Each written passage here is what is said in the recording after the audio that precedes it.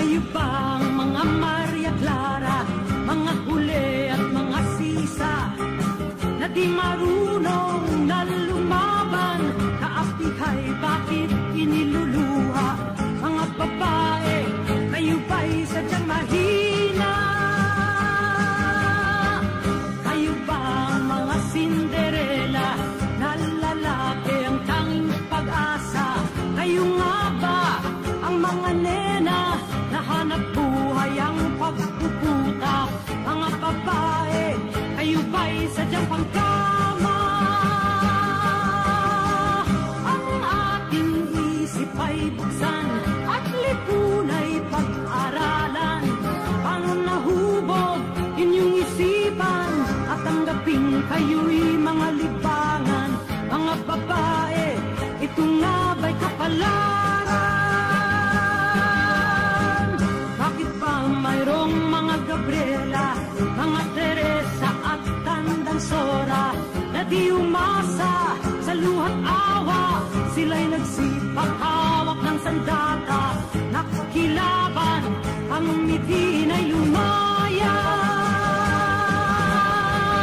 Bakit ba mayroong mga Lisa, mga Liliosa at mga Lorena, na di natakot magkibaka, at ngayon'y marami ang kasama? Mga babae, ang mitin ay lumaya. Ang ating isip ay buksan at lipunay pag-aralan. Paano nahubog inyong isipan at tanggapin kayo'y mga libangan? Mga babae, ito nga ba'y kapalaran?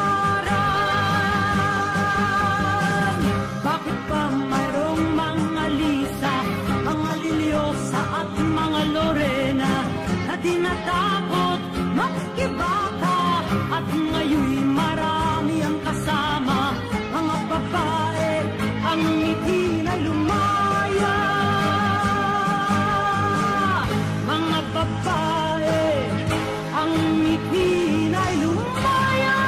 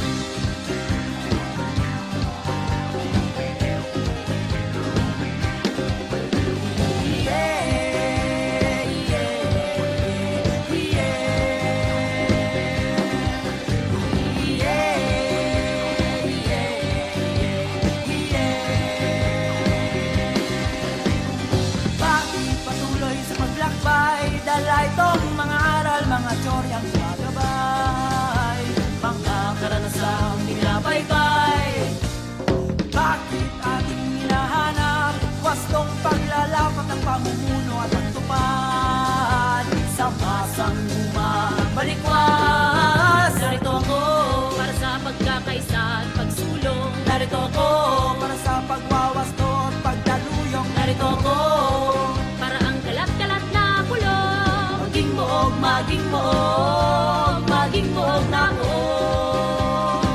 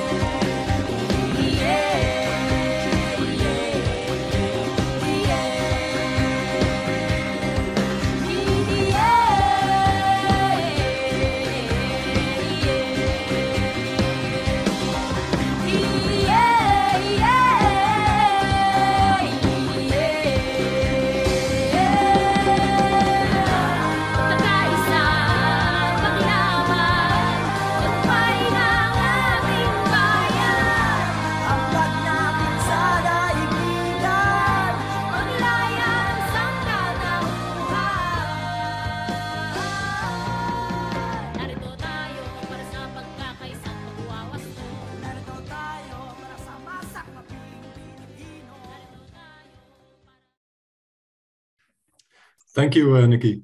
I hope you can all hear me well. So, hello, comrades and friends. I wish you all a very good day, first of all. And I just want to say I feel honored to speak at the book launch and give a review. And I feel humbled because I'm not a veteran revolutionary or well-read economist or anything. Me and the people who I am truly proud to call my comrades, we are simply anti-imperialist, anti-capitalist youth who want nothing more than to produce a meaningful movement that struggles against imperialism here in the belly of the beast. Me and my comrades, we are all young, but we want this movement also to be carried over to the next generation when that time comes. And so that in that regard, the Filipino struggle for socialism, freedom, and genuine democracy and peace is one of the best teachers we have because it's one of the longest continuing struggles worldwide. So as the MPA nears its 53rd anniversary, the book On People's War is launched right now. And the book details, of course, the struggle of the masses under the banner of the Communist Party from its inception in 1969 as a humble, lightly armed guerrilla force with indigenous weapons and homemade firearms until the strong army of the Filipino people that it is today that crashes down on the reactionary enemy in the Filipino countryside.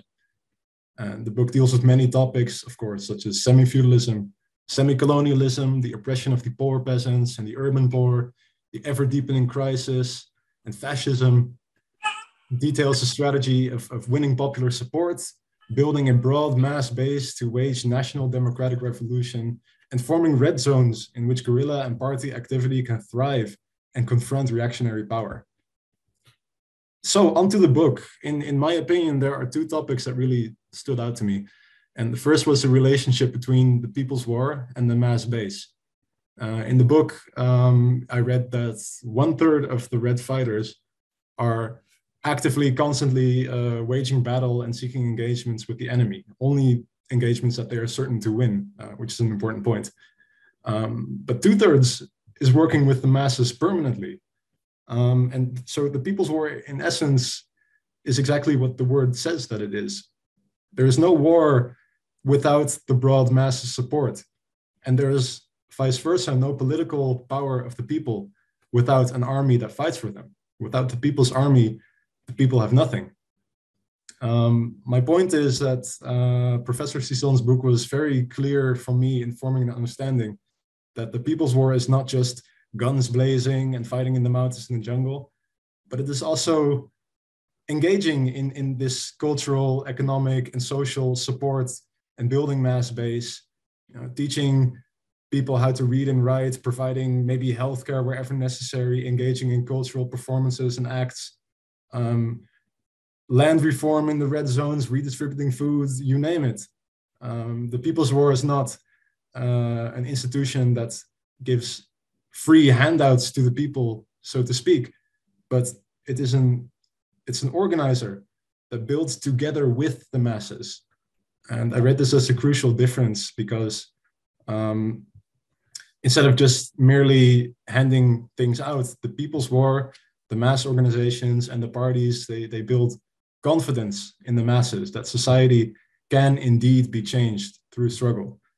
No more false promises of puppets from Marcos to Arroyo to Duterte, but mass line instead.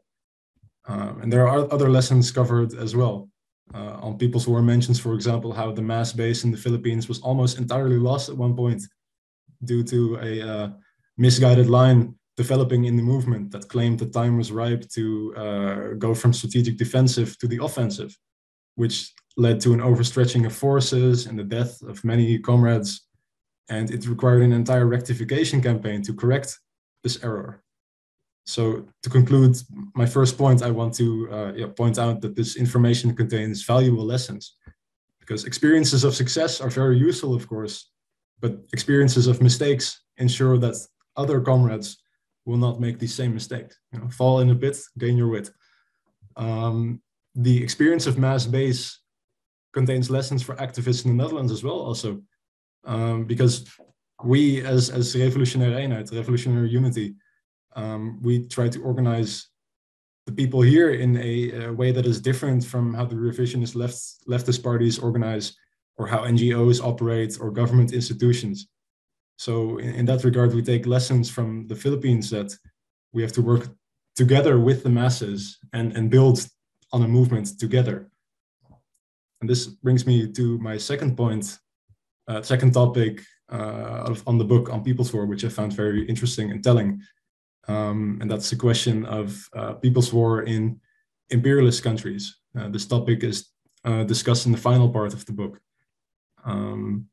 There are Maoists, or people who call themselves Maoists in the Western Hemisphere, who hold the belief that protracted People's War, like in the Philippines, is a universal theory that can be applied anywhere in the world. This is a result of the Peruvian line, which holds beliefs such as the militarization of the party, that every party member must also be a member of the guerrilla force. The Maoists of these types have initiated also a debate with our Filipino comrades about this topic. And it's covered very well in the book. And the conclusion is, no, at this point, People's War is not a viable strategy in the imperialist core, in my opinion. It is here in the Netherlands, for example, that the links of capitalism and imperialism are the strongest. And in contrast, the links in the Filipino countryside are the weakest.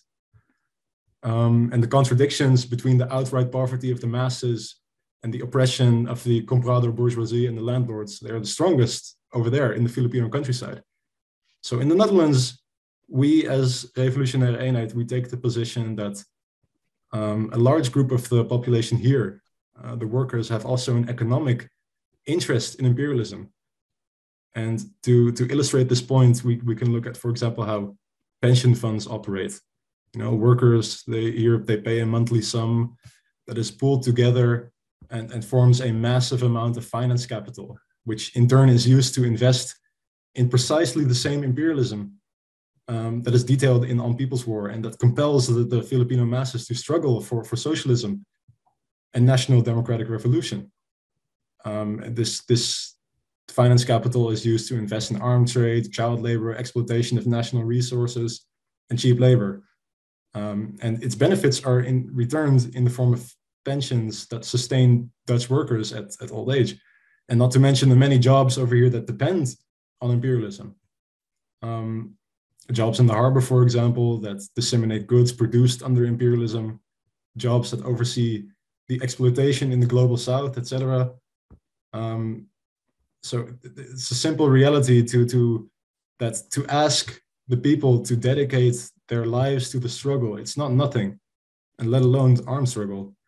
Those who have a vested interest in imperialism will not risk everything they have and all the benefits that the imperialist states provides for them. And that being said, me or my comrades, we are not third worldists that sit idle out of a misguided belief that the struggle in the Western Hemisphere is completely useless, because there are other groups that don't have an interest in imperialism, such as undocumented migrants. There are plenty of social issues here, such as racism, colonialism, patriarchy, or the housing questions that we can organize around here with the lessons that the experiences of People's War contain. Utilizing the mass line, for example. So, and second of all, I think it is also clear on a geopolitical level that the world is increasingly shifting from a unipolar world into a multipolar world. So US imperialism is increasingly faltering, and with it also its stranglehold on many nations in the global south. So the opportunities for People's War, where it does not exist yet, and also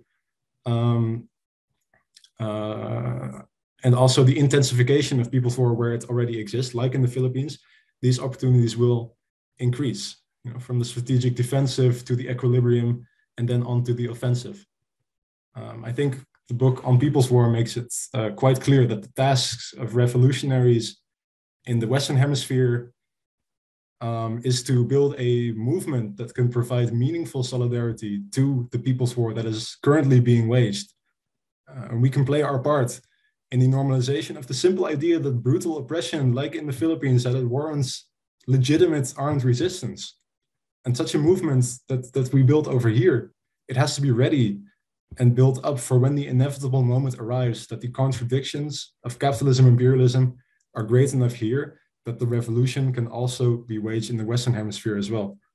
And so that is one of the reasons why the People's War in the Philippines is also so inspirational to us, and why it was really a pleasure to read this book. You know, there's a struggle against brutal oppression, but no matter how many people are killed by the fascists or how many people are unjustly jailed, the fight continues, and the masses, they do not give up. And this is proven in practice.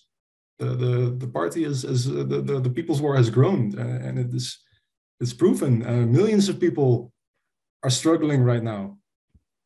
And one day we will also have to struggle on this level as well. Like right now we are on a lower level, but we strive to also struggle on a higher level. And so we are grateful to take these lessons in the book on People's War, the lessons from our Filipino comrades who we are truly blessed to work with. We take these lessons, and in return, we try to give something back. In conclusion, my honest review on the book on People's War, you know, for everybody watching this or who will watch this, who maybe doesn't know much about People's War, this book has answers to questions such as, why do ordinary people take up arms and risk their lives in battle? Why do people dedicate their entire lives to struggle for freedom, democracy, and socialism? Why is it that the People's War is supported by so many people, that the mass organizations, the party, and the guerrilla army manages to grow and even pass on to the next generation? Huge achievements. These are questions that I used to have as well. 5 years ago, when I was 18 and I was first hearing about the People's War in the Philippines, because there was no People's War here, of course, and the strongest links of imperialism. In fact, it is precisely the same imperialism of the Netherlands that compels the masses to take up arms in the Philippines, in India, in Palestine, Colombia, you name it. This imperialism produces a standard of living high enough for the majority of the people here to get on with their lives without the need of struggle and the need for change, maybe. But this will inevitably pass. You know, the contradictions will become sharper. And besides answering such questions to readers, the book on People's War serves other purposes. You know, it's a great source of information about the strategies and tactics of winning popular support of the struggle. There's lessons to be learned, lessons from victories, but also from mistakes. The book is also a fantastic debunk, of course, to fraudulent academics who I won't name here, who seek to depict the CPP and MPA as oppressors, terrorists, and warlords. It's completely untrue. And not to mention the outright reactionary propaganda of the fascist Filipino government. And finally, in my opinion, there's no greater inspiration than the heroes from Palestine to the Philippines, the ordinary people, the masses who show such courage and sacrifice and bravery when they pay the price of freedom with their own blood. They do so in service of the masses, and that's inspiring. So, on a final note, I would like to say on behalf of Revolutionary Unity, we say justice for Ka Oris, for all the martyrs, all the victims of red tagging and killing and state terrorism. And we say freedom to all political prisoners. And thank you for letting me give this review. And I'd be very happy to answer any questions that you might have. Thank you.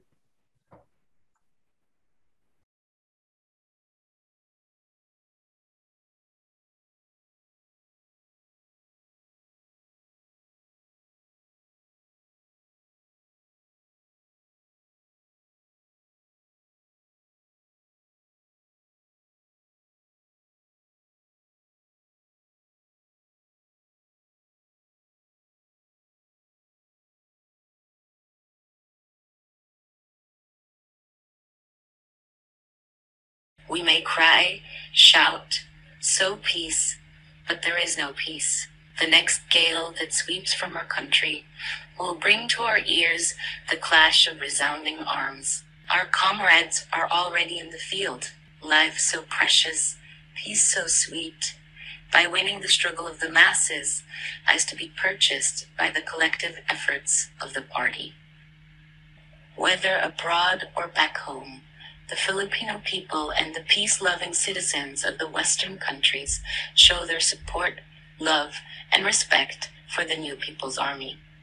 Why? Because for over 5 decades, the New People's Army stands in defense of the Filipino people and the country's national sovereignty. Chairman Mao Zedong said, "Political power grows out of the barrel of the gun, but it would not grow without the leadership of the party and the support of the masses." The New People's Army has done a lot to gain the support. Withstanding all forces against them, our comrades in the countryside continue to serve the people by helping them in their daily lives, tending to their needs, teaching them, up to building a revolutionary government with and for them. This is People's War. On behalf of Kabataang Makabayan Europa, we extend our solidarity to the New People's Army on its 53rd anniversary. We cherish and take pride in our People's Army as the first and last defense of the Filipino masses. We salute our revolutionary martyrs who selflessly gave their lives for the revolutionary cause. We salute the New People's Army. We salute the youth who will continue and advance the People's War. Paglingkuran ang sambayanan, sumapi sa bagong hukbong bayan. When I think of armed struggle, I think of unfinished revolutions and a victory long overdue. I think of Andres Bonifacio and all the heroes, all the revolutionaries that came before me, and all the kasamas I stand with today in joint struggle. I think of people who embody the truest love I've ever known, the love of the people, the love of the masses, that empowers them to make the most honorable sacrifices and take up such a righteous cause. If you love your people, you fight like hell for your people. And they're the reason why I have no doubt in my mind that the struggle will continue and the people will keep fighting back until true freedom, true liberation is won. For me, the New People's Army and the People's War in the Philippines are ways to break the shackles from millions of people and give them a decent life. They have suffered a lot under feudalism, under bureaucrat capitalism, its corruption, and also imperialism. And I think it's really good that the Filipino people are fighting back for their liberation. What comes to mind when we speak of People's War in the context of the Philippine Revolutionary Movement? I think of it as the chosen path of the working class to free themselves from the exploitation and oppression. People's War is carried out by peasants, workers, and other democratic classes of Philippine society. It is never a war waged by the bourgeoisie. People's War is a painstaking process that will require more time, patience, study, dedication, and it requires offering of our lives. Armed struggle is the method employed by more to move forward People's War. It is a necessary tool to crash the machineries of the enemy. The use of arms is by all means a legitimate, just, and correct. And so, People's War and armed struggle are actually intertwined, and it is by all means a call for full support. When I think of armed struggle, I think of revolutionary women like Karima Lorena Tariman, mother, daughter, poet, and researcher, killed in August 2021. I think of her poem, Pagkilos, where she says, "Kung kaya ang masa na akala mo'y walang imik, kapag natutong lumaban ay nagiging matinik. May mga kasama man na natitigil sa pagkilos, ang revolusyon sa daigdig ay hindi natatapos. Lahat ng bagay ay saklaw na ating kilusan. Katotohanan ito na di maaaring iwasan. Kung kaya't habang tayo ay may lakas sa talino, sa pagkilos nating ialay ang ating bawat segundo. Mabuhay Karima Lorena Tariman, hanggang tagumpay.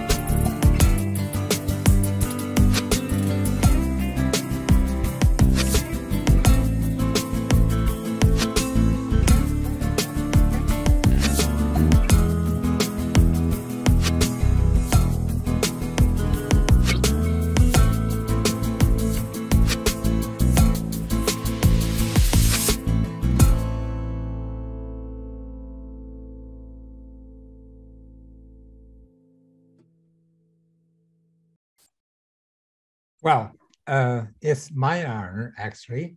It's my great honor to actually present a review of Professor Cézanne's latest book, Imperialism in Turmoil and Socialism in Perspective. This huge volume of writing in front of us was just 1 year's work. It was impressive indeed.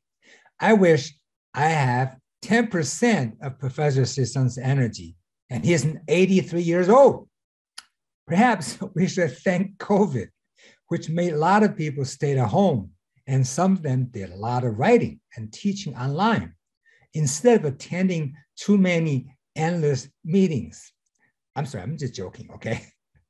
Since the book is too thick for me to go through in short time, I will focus mainly in parts that are related to China. It is clear from his writings that as a young revolutionary in his 20s, Professor Cézanne was inspired greatly by the Chinese Revolution and by the Great Proletarian Cultural Revolution.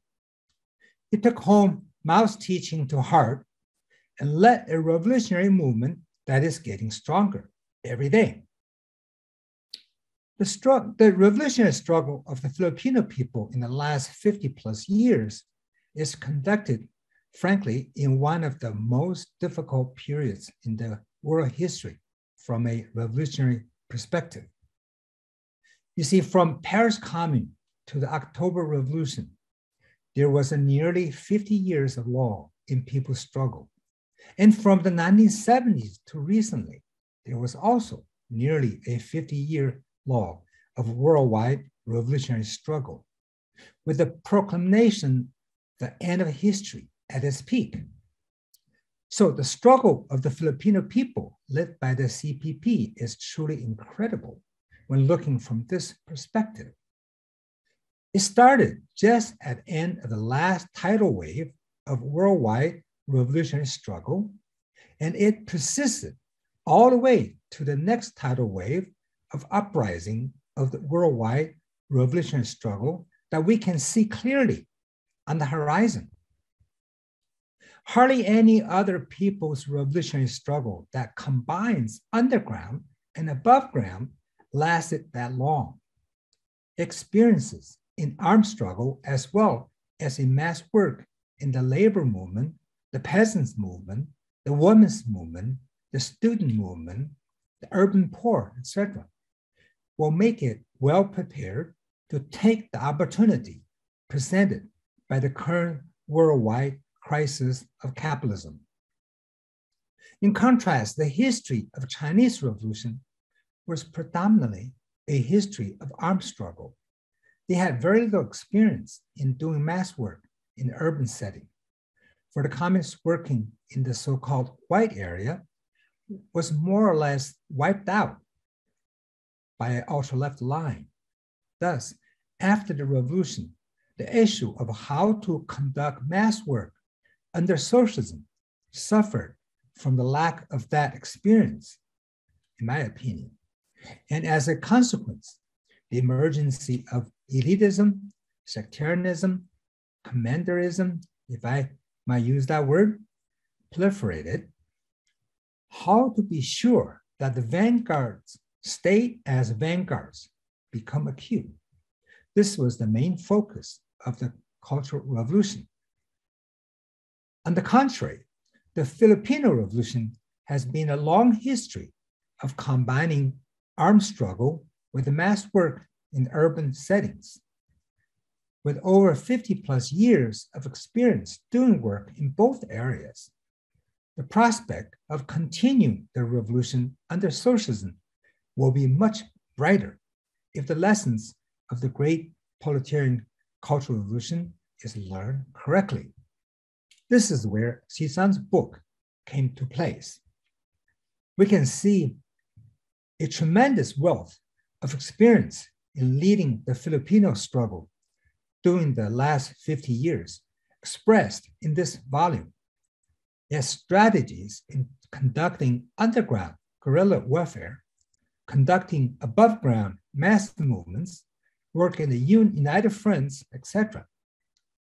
Beside his writing on the Filipino struggle, there's also a host of writing on the current international situation, in particular, the role of the newly rising imperialist power is also very much present in Professor Sisan's current writings. This part on page 201 is so true that I wanted to read it out loud. After congratulating itself for a long time for helping China restore capitalism, it integrated itself in the world capitalist system and became its main partner in carrying out the neoliberal policy of imperialist globalization. The US is now resentful about China having maintained a two-tiered economy of state and private monopoly capitalism, and is regretful about having outsourced manufacturing to China in a huge way and allowing it to earn large export surpluses, and about having given to China all the opportunities to acquire higher technology from the US through direct investment on US plants in China and through Chinese academic gaining access to US research laboratories and R&D facilities of US companies. That is so true. Condemning the Duterte regime for catering to the newly emerging imperialist power is a constant theme in this book, as it should be. There are so many other high points in the book that I don't have the time to read them thoroughly. I want to share just a few points that caught my eyes. I agree with the point raised in the part that says on semi-feudalism. To judge the nature of society, the key is to analyze the nature of the ruling class. If the ruling class is mostly with industrial capitalists, then it is a capitalist society. Otherwise, if the ruling class are big comprador capitalists and landlords, not yet the industrial capitalists, then it is not a capitalist society, which clearly is the case for the Philippines. This line of reasoning is also the key in understanding the nature of the Soviet Union from 1950s to 1991, and for China after 1976. Capitalist society don't all wear the same clothes. Those that emerged from feudal society look more or less one way, and those that emerged from restoring capitalism from former socialist societies look very much different. In particular, they might maintain a planned economy for the interests of the ruling class. They might call themselves still a communist party, and they might not be an open labor market, etc. But the relationship between the working class and the ruling class is the same as though that in an openly capitalist society. In particular, the working class masses don't have any say in running the society and have no right to organize, etc. The implosion of the Soviet Union made this point clear. For the ruling class didn't change before or after the implosion, whereas the nature of the Chinese ruling class is a bit harder for outsiders to see through. In this light, I might not understand fully the reasoning behind all of Professor Cizan's statements about some of the so-called socialist countries. Someplace he gave in-depth analysis of his point of view, while other places tend to make statements without explaining the reasoning behind it. At least I have not seen his reasoning. For example, the analysis of the nature of PDRK as a socialist country is puzzling. Well, granted, PDRK is very staunch anti-imperialist, that's we all agree, but stating it as a socialist somewhat puzzling.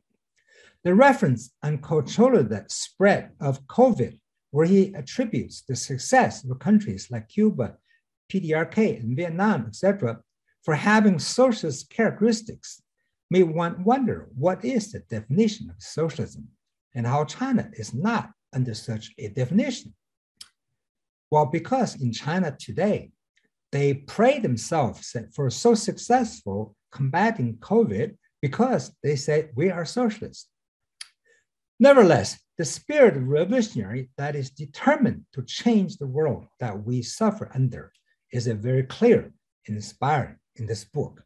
All right. Well, I do have a few gripes about this book, and the acronyms using too many, and I couldn't figure out what is what. Finally, I figured it out. All right. Well, that's all I want to say, but this is great. And thank you for inviting me, for giving this review. All right. That's all. Thank you.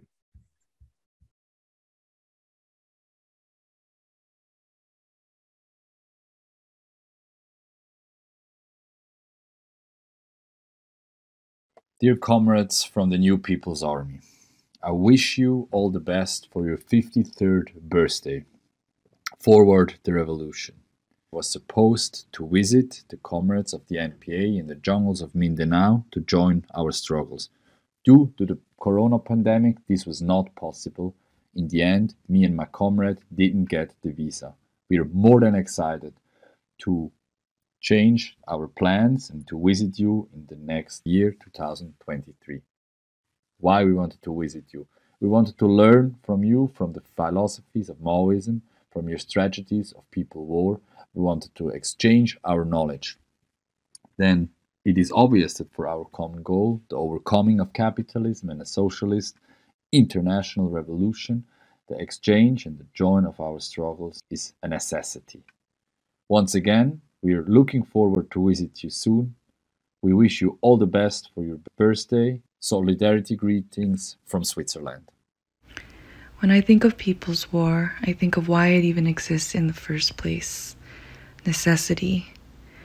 I think of the contractual worker violently beaten for demanding a wage just enough to feed his family, or the indigenous peasant torn by the illusion of choice, either death by displacement and crushing hunger, or at the hands of the fascist military.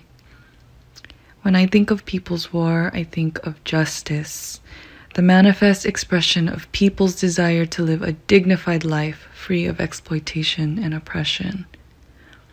When I think of People's War, I think of the peace that it makes possible, the genuine kind that can only come through intense struggle. And I think of martyr after martyr that died waging it. Caores, Recamonte, Kevin Castro, Karima Tariman, Arnold Jaramillo, Joe Pira, Maya Danielle. I think of the new world they've begun building for us. And I think of the hundreds and thousands of red fighters, a ceaseless flow of new people that live to ensure its fruition. The People's War in the Philippines is an expression of democracy, an imperative of survival, and an expression of hope. In the Philippines, where the landlords, bureaucrat capitalists, and their imperialist backers continue to rule with impunity, People's War is the only way that the workers and peasants can possibly wrest power and realize a truly democratic future. It's also an imperative for rural communities who see their children go hungry amidst plenty and who face the daily brutal violence of the landlords and the armed forces of the Philippines. In these conditions, the presence of guerrilla fronts of the New People's Army recalibrate the balance of power and build the dignity, unity, and power of the people. Truly, the New People's Army is an expression of hope for the brightest possible present and the brightest possible future for the people of the Philippines. I think that the People's War in the Philippines is such a strong and integral part of the global anti-imperialist struggle, and that the New People's Army serves as an inspiration to so many people all around the world who are fighting exploitation and oppression. And I think for me personally, it's especially the way they are able to implement the mass line, how they treat the masses, and how they genuinely aim to serve the people in every way. That is such an inspiration for me. And I think that next to an inspiration, it should also serve as an aspiration for us to become the best comrades we can possibly be, so that we can fully support the principal form of struggle. And I hope that also many of us will aspire to join our red fighters and our comrades in the mountains and in the countryside as well. There comes a point when the people can tolerate only so much. Years and generations of unjust mass killings and torture have already surpassed the boiling point. Hell, even the imperialist-backed government can no longer hide behind the corruption that comes flooding to the surface. How can we stay afloat and see the end of the tunnel? It is armed struggle that will help pave a path and give power back to the people. It is necessary, as the elite and fascist regimes will continue to do absolutely any desperate and grotesque means to stay above as the people continue to die and drown. Armed struggle is a way to make a stand that the people will not go down without a fight. Without armed struggle, it is already deciding to give the power to the enemy. But with armed struggle and arduous and long battle, we are actively choosing a future that we envision free from the shackles of exploitation, free to the self-determination, free from land theft, free from imperialism.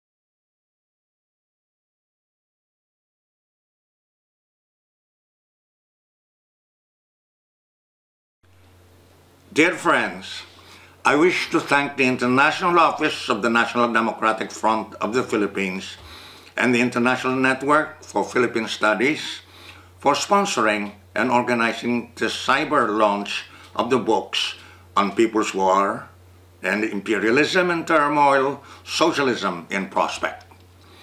I also thank the book reviewers Jacob Poden and Dr. Fred Angst and the moderator Ms. Nikki Guzman for giving us an overview of the two books and for encouraging the public to acquire copies of the books. You may use Google search to find out which bookstores and publishing outlets are most convenient for you to order the books. These include the popular bookstore in Manila and bol.com in the Netherlands, and the Amazon, Barnes & Noble, Apple, Scribe, Biblio, and Kobo Rakuten. I take this opportunity to relate the two books inasmuch as they are being presented to you at the same time. On People's War gives you insights on how the People's Democratic Revolution, through protracted People's War, has persevered and grown in strength self-reliantly in the Philippines. And Imperialism and Turmoil, Socialism in Prospect provides the insights why in the current and forthcoming decades the Philippine Revolution would benefit from more favorable conditions in the national and global context. The protracted People's War in the Philippines has been inspired and guided by the teachings of Mao on how to apply the revolutionary class line in the strategy of encircling the cities from the countryside in a semi-colonial and semi-feudal country. And we, the Filipino revolutionaries, have also made our own contributions to the development of the theory and practice of People's War in an archipelagic country in order to overcome the campaigns of military suppression. To assess and evaluate the success of the People's War in the Philippines, it is not enough to simply acknowledge how, from a small and weak force, with a few rifles in 1969 in one district of Tarlac province, the new People's Army has grown nationwide with more than 110 guerrilla fronts, with thousands of Red fighters, augmented by tens of thousands of People's Militia and hundreds of thousands of self-defense units of revolutionary mass organizations. It is also not enough to acknowledge that this People's Army has been instrumental in building the communist part of the Philippines in the countryside. The various types of mass organizations, the National Democratic Front of the Philippines, and the organs of political power that constitute the People's Democratic Government. We must acknowledge and celebrate the fact that the People's War in the Philippines has developed without the cross-border advantages akin to those when the Chinese Revolution was able to receive support from the Soviet Union from 1924 to 1927 against the northern warlords, and then from 1937 to 1945 against the Japanese aggression, or when the Indo-Chinese Revolution also benefited from cross-border relations with the Chinese revolutionaries. What makes the success of Filipino revolutionaries even more remarkable is that it has not received any significant amount of direct material support from any foreign fraternal party and has been overtaken since the Denguist counter-revolutionary coup in October 1976 by one more gigantic betrayal of socialism and proletarian internationalism that followed the phenomenon of Soviet modern revisionism and capitalist restoration. Since the re-establishment of the CPP in 1968, the Philippine Revolution has had to contend with and overcome the concatenation of anti-communism, neo-colonialism, revisionist betrayal, neoliberalism, and neoconservatism. The proletarian revolutionaries and toiling masses have advanced on the road of People's War. In the book Imperialism and Turmoil, Socialism and Prospect, we can discern the rise of conditions more favorable for the revolutionary movement, not only in the Philippines, but also in other countries. Since 1978 onward, we have seen the flagrant restoration of capitalism in China and its collaboration with the US in the promotion of the imperialist policy of neoliberal globalization. Now, the two imperialist powers are the chief economic competitors and political rivals in the capitalist world that are trying to cut each other down in so many ways. Despite becoming the sole superpower upon the collapse of the Soviet Union in 1991, the US has continued with its strategic decline because of the worsening crisis of the world capitalist system and the ceaseless wars of aggression unleashed directly or indirectly by the US as the chief imperialist power in the world. The inter-imperialist contradictions are intensifying and inflaming the contradictions between capital and labor, between the imperialist powers and the oppressed peoples and nations, and between the imperialist powers and countries that assert national independence and socialist aspirations. The addition of two new imperialist powers, China and Russia, to the traditional imperialist powers has not spelled finally the permanent victory of capitalism and the death of the socialist cause. It has resulted in a world afflicted by multiple crises that aggravate oppression and exploitation and drive the proletariat and people of the world to fight for national liberation, democracy, and socialism against imperialism, fascism, and all reaction. Anti-imperialist, anti-fascist, and democratic mass struggles are arising and will certainly intensify in the current and forthcoming decades. They will lead to the resurgence of the world proletarian revolution.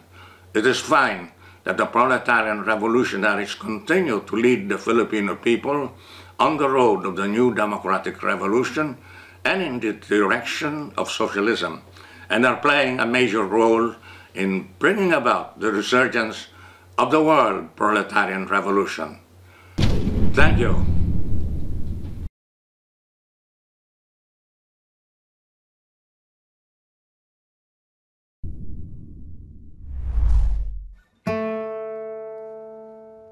"500 years ago, colonial powers cast their greedy eyes on the Philippine Islands.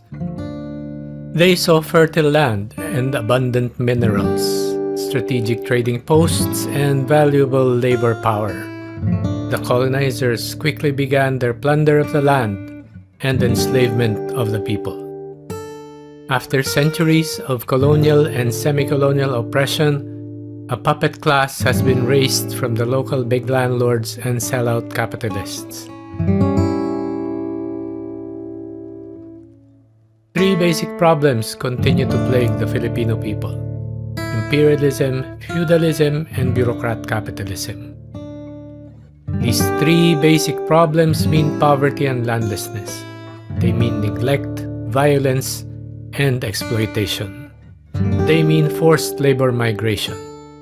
To this day, the Philippines is rich, but the Filipino people are poor.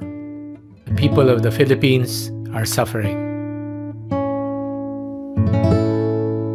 The Filipino people are faced with a life-or-death national democratic struggle for their land, their freedom, and their dignity.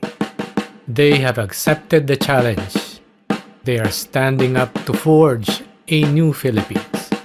They are waging a people's democratic revolution through protracted people's war. Under the absolute guidance of the Proletarian Party, the New People's Army is the main instrument of the Filipino people in the protracted People's War. It has three main tasks in bringing the National Democratic Revolution to victory. The armed struggle.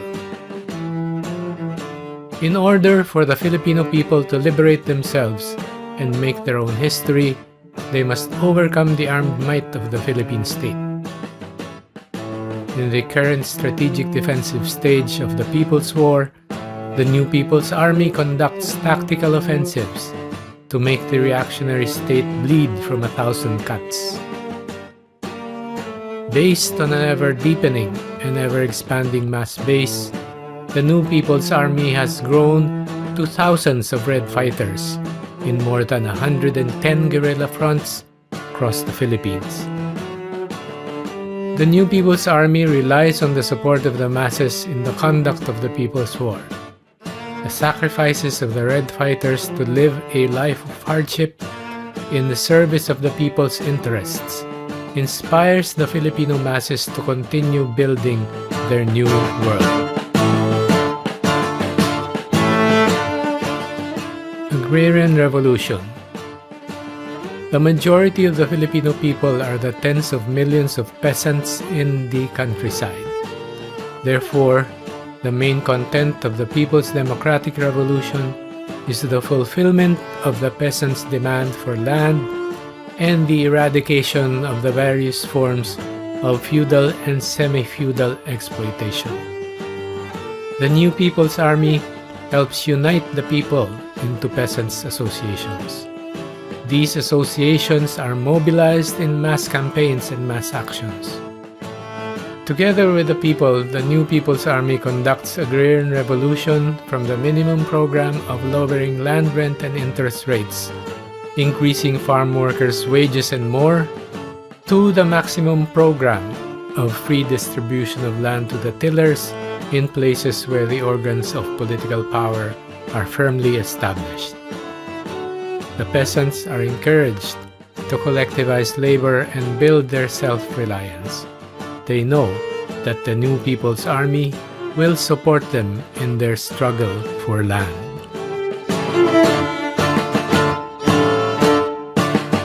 Building mass bases. The New People's Army builds bases of support among the people. It links deeply with the Filipino masses in order to help them build revolutionary organizations of workers, peasants, women, youth, students, indigenous peoples, and other sectors. These revolutionary mass organizations are the basis of the organs of political power. The organs of political power are the consolidated will of the masses themselves, through which the masses conduct education, health, cultural, and economic programs.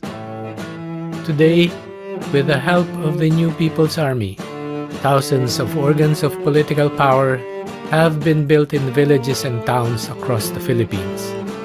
The organs of political power are the seeds of the future People's Democratic Government of the Philippines. The New People's Army is helping the Filipino masses prepare themselves to take political power away from the landlords and sellouts. The New People's Army is helping the Filipino masses make history.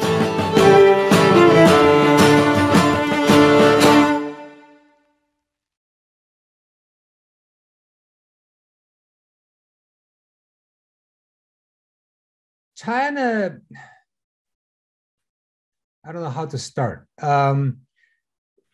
has been, I think, with Trump being a great teacher about imperialism and the Western worship is being killed by Trump in the last 4 or 5 years.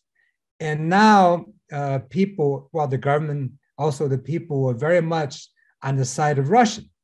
And there are a lot of nationalist sentiment, China being a rising industrial power, and they are not looking for helping the weaker nations. And they're very much, a lot of people are rah-rah and on the Russian side, not seeing this is an imperialist rivalry, in which the ruling class need that kind of support for imperialist rivalry. And so make the work among the left is somewhat difficult. However, it is one of the few opportunities that we can openly challenge, critique debate, argue against imperialism. And because we're not talking about home here, we're talking about somewhere else. And so a lot of people are taking this opportunity and just go all out and trying to explain to people what imperialism is. And what I came out is that a lot more young people get it. They understand this is imperialist rivalry. But the older generation tend to be, from a nationalist perspective, seeing only the danger from the US, not seeing the danger from any other imperialist country. And also a lot of people feel that what is imperialism? When the US sanctioned against China, that's imperialism. And the Russians fight back, that's just. Yeah, so that's the pace right now. But young people, tremendously, a lot of young people are curious and debating, and I won't say it's a dominant, nowhere near. However, there's a sizable percentage of young people are gravitating towards Marxism, towards Leninism, restudying Mao, and so that's why I get excited about it. In the civil war that is now going on between the revolutionary movement led by the CPP and the counter-revolutionary forces under the direction of the reactionary state, errors and shortcomings arise on both sides. No? Now let us consider the side of the NPA. You see, let's consider the conditions and means. The conditions of oppression, exploit, and exploitation provide the NPA a wide ground or even a limitless ground for their just struggle. The NPA is fighting for the just cause of national and social liberation. And yet, these conditions also limit, for a long while, the capabilities of the NPA in the masses. You know, you have widespread retrogressive illiteracy among the masses and so on. And then there are so many factors in that bar a higher level of consciousness. There is a religion that promises the pie and the sky and so on and so forth. So the NPA has to do a lot of work in order to raise the consciousness of the masses. And the party cadres of the NPA, the commanders and fighters themselves should recognize that they have limitations in their own consciousness. And then, of course, you have an active enemy trying to destroy the NPA. This enemy, although handicapped by the fact that it is easily exposed as the instrument of oppression and exploitation, they have the personnel, trained personnel, and the resources in order to suppress the revolutionary movement. So, in view of this, the limitations of the NPA, usually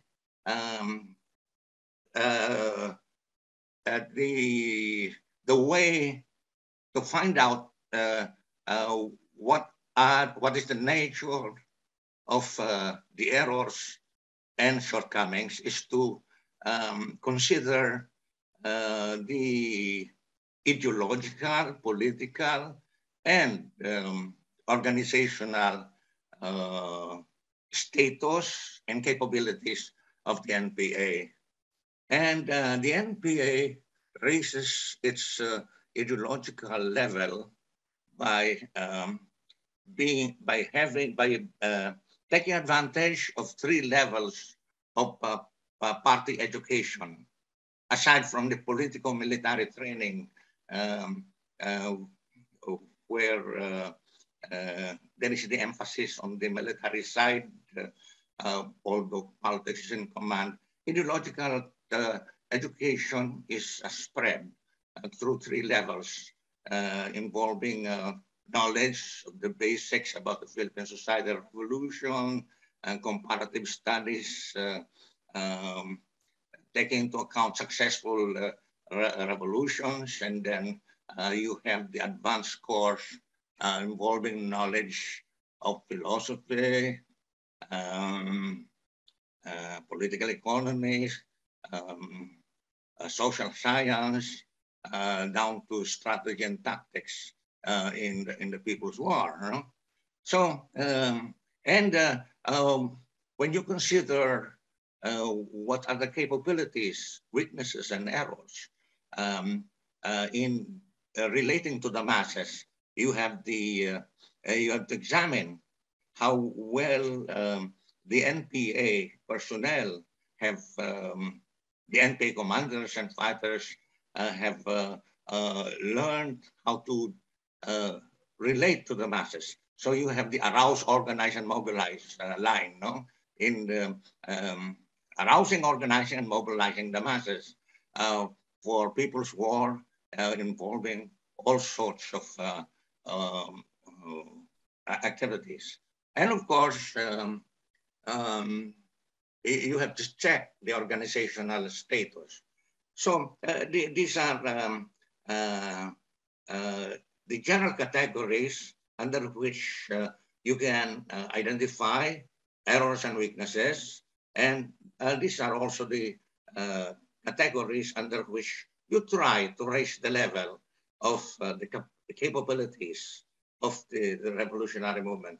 The enemy has been lately claiming to have destroyed even as many as 3 or 4 times their own estimated, his own estimated strength of the NPA. That's a big lie. And of course, errors and shortcomings occur because of the general considerations that I've already put forward.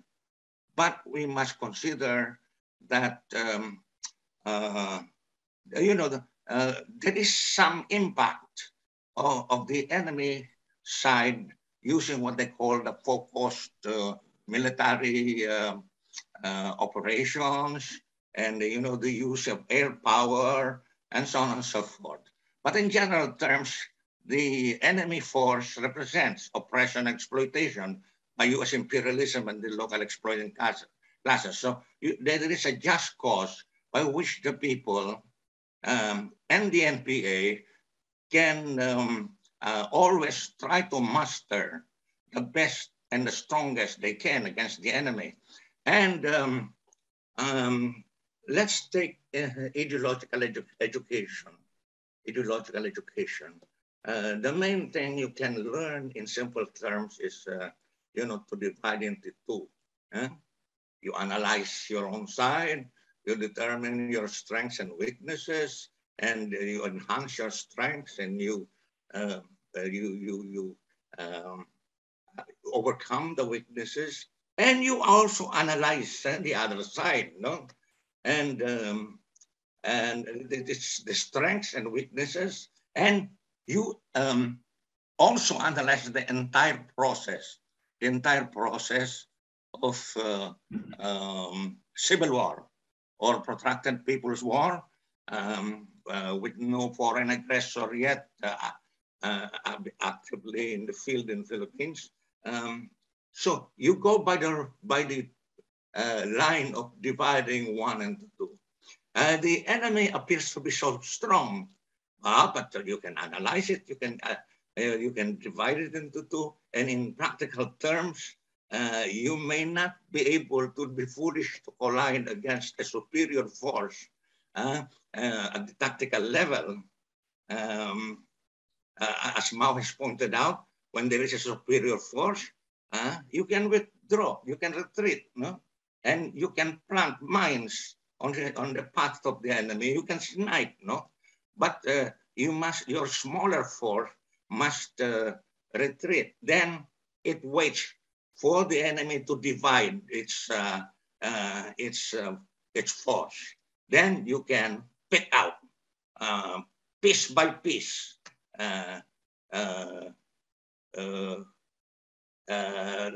the part you're capable of destroying, the part of the enemy that you are capable. If you cannot destroy a whole battalion with your platoon, definitely you can finish off a squad doing some patrols or doing something else. That's what the NPA is equipped with the strategy and tactics of the protracted People's War.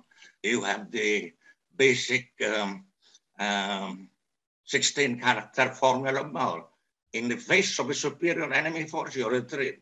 When the enemy comes, you harass. And while the enemy thinks it owns the area, you can pick out parts and parts of the perimeter, and you can even insert your squads and platoons to do offensives, and in the vastness of the territory, the NPA can slip out in so many ways. And when the enemy retreats because he has become tired, then you launch your own offensive. Or there are more advanced tactics, like when the enemy concentrates on one place, you hit the enemy elsewhere. Or you can bait the enemy into coming to a certain area where you have some small ambush ready. Your bigger attack is elsewhere. So you remember this, dividing one into two is not only analysis, but it also involves carrying out tactical offensives against your opponent. So anyway, the law of contradiction and the uneven development of consciousness and practical ability operate. And so the NPA commanders and fighters have to keep on raising their level of consciousness and practical abilities.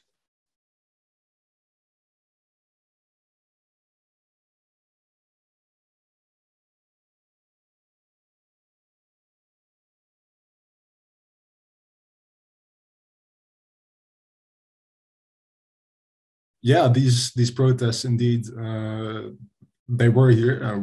We saw them here, and recently we've also had large protests against the housing crisis, for example. You know, there's a big housing crisis here. There's lots of landlords that rent out their apartments for way too much money. And there's a massive shortage of houses, especially amongst young people and amongst students. And there are these issues, of course, but there is not really any clear militancy and these protests are for a large part spontaneous. And to be completely honest, like me, myself, or we as RE, we don't have like a clear blueprint of what has to be done to make the people here more militant. And that's exactly the point, you know. And I also touched upon that subject in the review, that lots of people, they have an interest in a way in how the system functions here, because our standard of living, including our healthcare and our housing and our pensions, they are in part a result of Dutch imperialism, you know. And so to ask people here to struggle and be militant and sacrifice for the struggle for socialism, you know, that's a very large thing to ask for regular people. And so to come back to the question, like we don't really have a clear blueprint, and we don't pretend to, and that's, I think, also the strength of our organization. We don't pretend like other organizations. We know exactly what has to be done. We have to find out together, and we have to work with the resources that we have, and that includes our Filipino comrades, that includes our Palestinian comrades, that includes all the struggles that we know of, and all the connections that we have of people who are struggling on a much higher level. And so we try to take lessons from that, of course, and we try to engage in community organizing. And so we try and we experiment, and we try to implement the master plan. One example of what we're currently doing is we're going out on the streets and trying to talk to regular people about the housing crisis. So we hand out flyers calling for people to, if they have any information about landlords that are doing these bad things, asking too much rents and not maintaining proper care of the houses. We ask people, like, if they have information about these landlords, and then send it to us so we can work together to maybe build a movement. But yes, it is a very slow process, because people aren't really militant, and people aren't at the moment ready to dedicate their entire lives to the struggle and do these big things. So I guess that would be my answer to the question. At this moment, like, what we're doing to create militancy amongst the people is organize around relevant topics. So there's a Palestinian community here, and so we try to create a more radical or propagate a more radical line, to support armed struggle, for example, and not just organize for a boycott of Israel. We have a unit dedicated to the Filipino struggle, which is trying to organize amongst the Filipino community in the Netherlands. We try to organize people who don't have an interest in imperialism, so undocumented migrants, and we stand up for their rights, and we try to build meaningful solidarity. And it's we still have a very, very, very long road to go. But as the contradictions will widen, our plan, so to speak, is to build in the meantime a movement which is ready to take advantage of the deepening crisis once it deepens further and further and further. So I guess, yeah, that is what we're doing, and we're figuring it out. Yeah, I hope that answers the question properly. Yeah.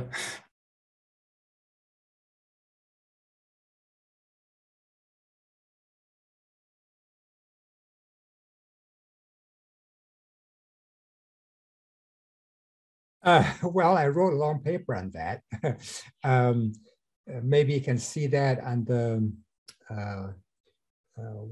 I forgot where it was published. Anyway, I think it should be. Now, the Cultural Revolution was very most valuable. Paris Commune only lasts a few months, and October Revolution was successful, but then how to overcome the difficulty of how to preventing revolutionaries become new oppressors is a universal problem. And the Cultural Revolution provided answer. It has the longest, deepest, most broadly participated, the masses trying to learn how to be master society. And people don't born to know how to be master society. You'd be amazed. The key point is how to distinguish between those who want to overthrow socialism versus those have different opinions about how social society should run. And from national issues all the way down to a factory level. And you have cases where in Shanghai, for example, a diesel factory with over 7,000 workers divide up to two factions and fighting each other. And the factional fighting is something that all revolutionaries have to learn the roots for that. It's just that when you can have democracy, and what happens when a stubborn minority disobey and disagree, and so the real difficulty is how to maintain the leadership of the vanguard party at the same time to have mass supervision over the leadership. And that is a contradiction. And well, just like the contradiction that we face every day between awakening and sleep. You cannot be awake all the time without sleep. You cannot be sleeping all the time without awake. You might be dead. And so the contradiction in social society, this is a very deep contradiction, but it is a contradiction among the people. It's not antagonistic. And so how to prevent revisionism is much harder to do than simple phrases or labeling somebody as capitalist voters or labeling somebody as centrist or leftist. And the people on one issue can be leftist, on the other issue can be rightist. And also when people subconscious, unconscious could be rightist, but once they understand, they could be left. And so the question is how to educate, unite with the majority and without being let go of the diehard capitalist voters. And so there's a tremendous amount of lesson can be learned about the Cultural Revolution. And when I compared a place like Shanghai, where it has the strongest whole of working class tradition, versus Wuhan is a more like a newly industrial city. It has some old working class, but it is very small. And Wuhan is a city that benefit tremendously from the aid by Soviet Union with many heavy industry built in the 50s. So a lot of young workers came to the factory, and when the Cultural Revolution started, they think they are representing the industrial working class, but actually they carry with them tremendous amount of petty bourgeois ideology. They like to do things their way, my way or highway. You do them my way or not. And just like people, factional fightings are very intense.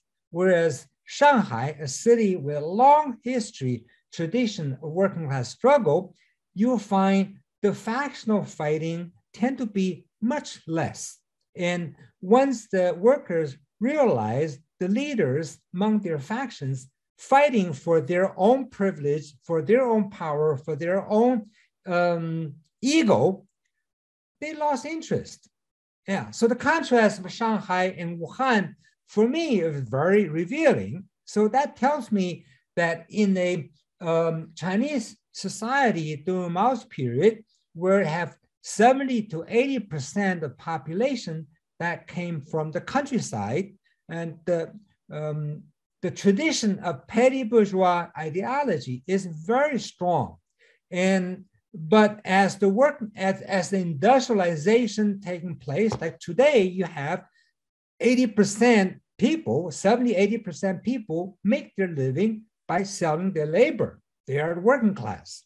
Then the petty bourgeois ideology will have lesser influence. And so I have great hope for the future.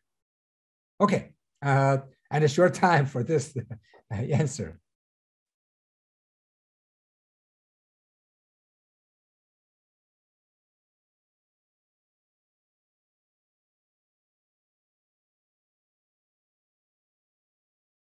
Well, you see, even before we win completely or achieve basic completion of the People's Democratic Revolution, we have learned much from the experience of the Soviet Union and China. So we have a store of knowledge, but that is second-hand knowledge eventually. We have our own self-reliant development. You see, the Philippine Revolution has proven Mao to be correct as the leader of the revolution in Chiang no? Without the regiments commanded by communists, no? Going eventually to the area where Mao was, no? And of course, these regiments came about because of the support from the Soviet Union from 1924 to 27. And then I have mentioned also what I call the cross border advantages of the Chinese Revolution.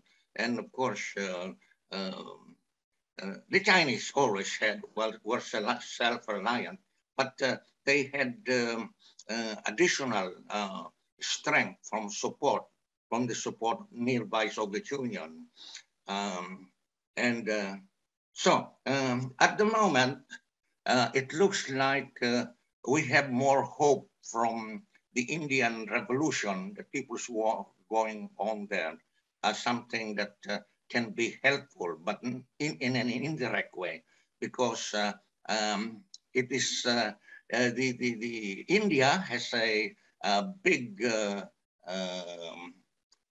area and a big population. So I usually comment, if during the World War I, the Soviet Union arose from Russia and its imperial environs.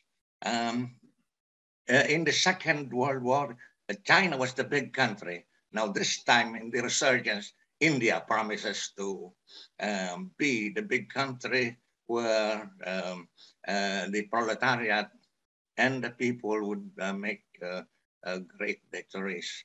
But, you know, what is glossed over is that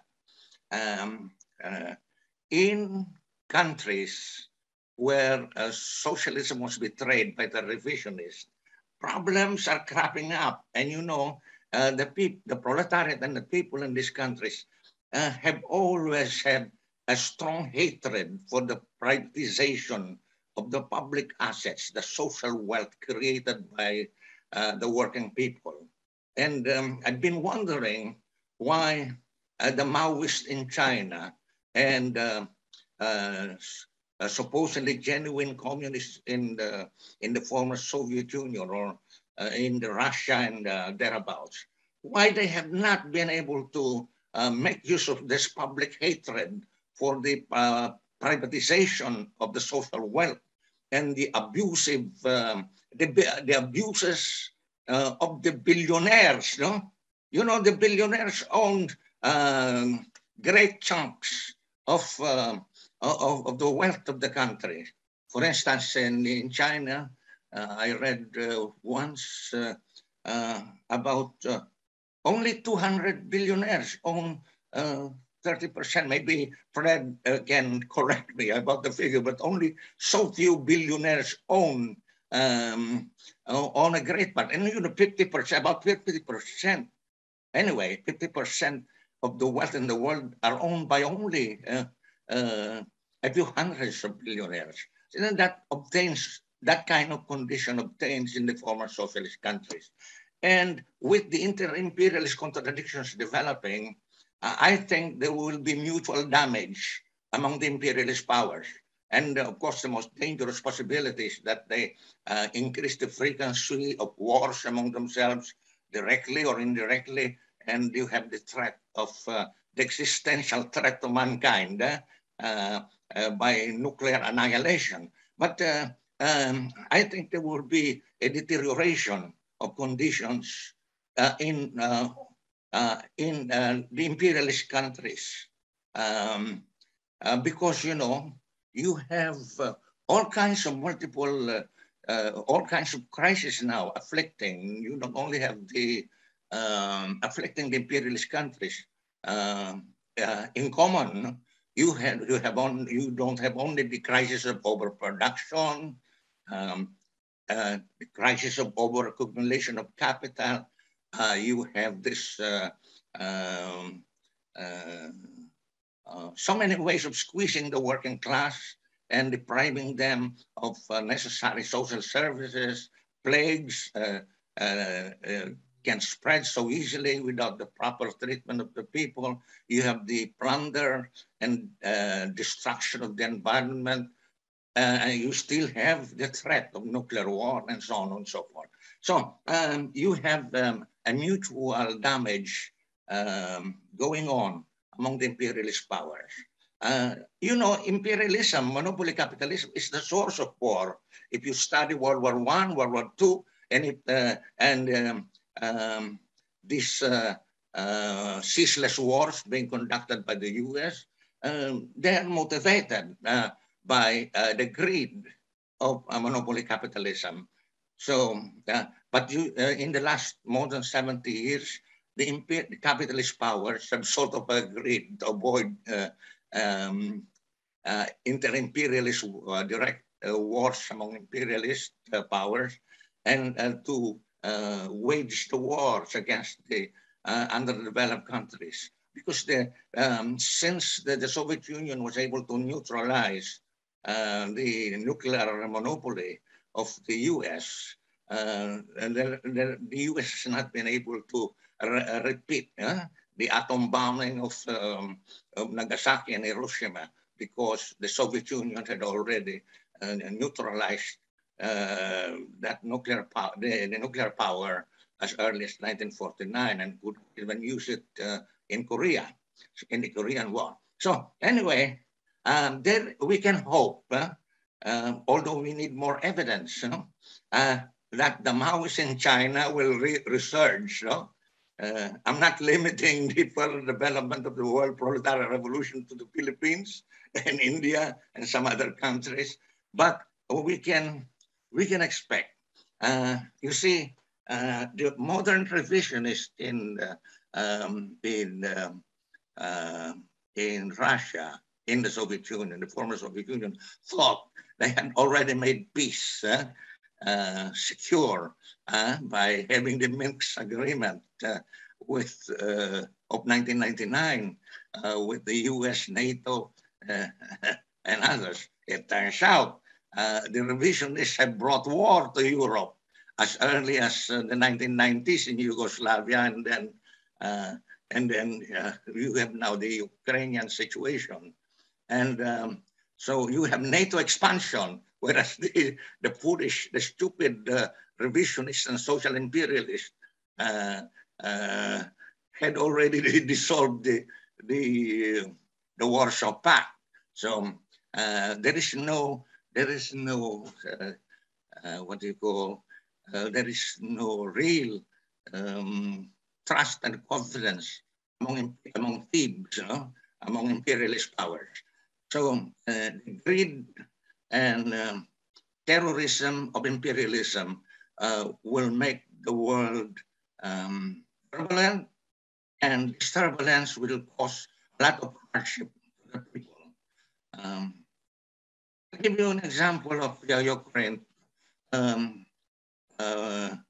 By the look of things now, by the appearance of things, definitely NATO expansion is the cause of the troubles that made Russia undertake this so-called special military operation, which can at best be described as counter-aggression.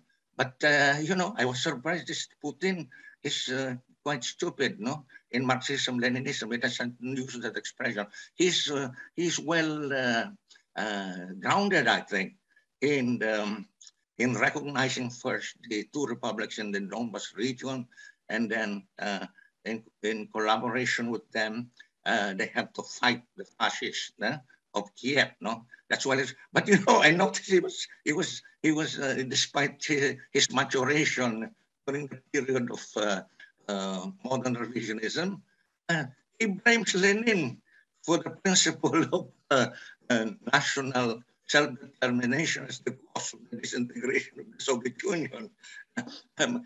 You know, the principle of self-determination among nationalities that compose a nation state is a counterpoise to the overall national sovereignty of the federal or unitary state, and the principle of national self-determination among nationalities guarantees equal rights. No, so you have a well, Putin still represents the Russian oligarchy, the robbers who took over the social wealth created by the Soviet proletariat and people. But we have to evaluate these imperialist powers from case to case when certain events and issues arise. But anyway, I would expect in Russia right now, there are those who are prematurely calling for the end of the war of the counter-aggression. There are also those who are watching, biding their time, that the U.S. Will generate social disturbance within Russia.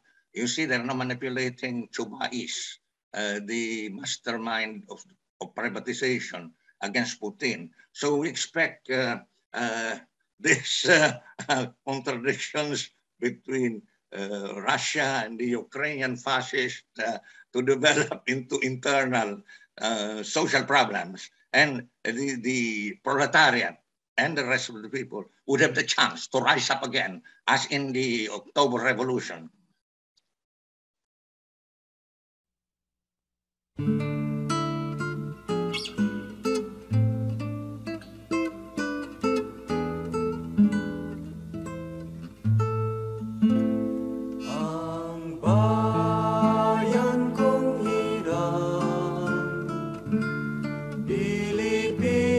Ang pangalan, belas ng silangan, sa taglay niyang kariktan, ngunit sa wimpalan,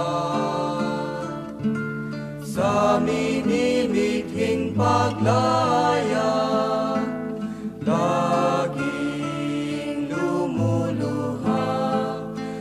pagdaralita.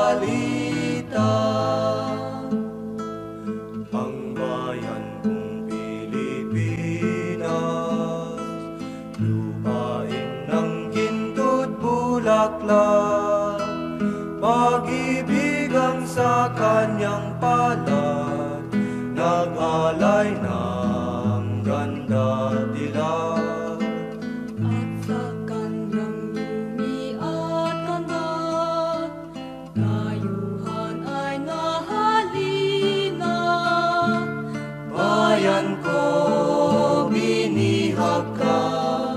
Nasadlak sa dusa, ibon man may layang lumipad, kulungin mo at pumipiglas, bayan pa kayang sakdal dilag, ang di magnasang makaalpas. Pilipinas kung minumudyak, pugad ng luha ko't kalita, aking adhika, makita kang sakdalaya.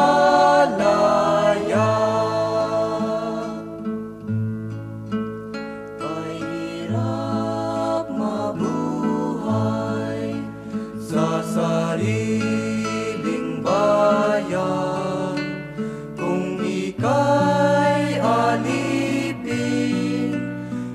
mga dayuhan.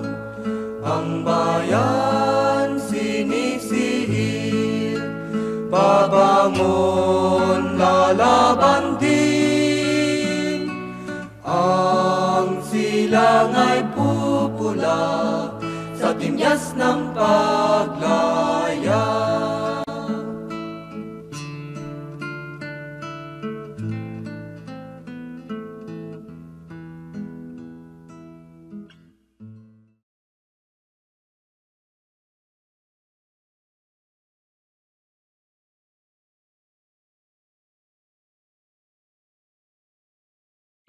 Hindi tayo titigil hanggat di nagwawagi ang ating mithiing magkapantay-pantay.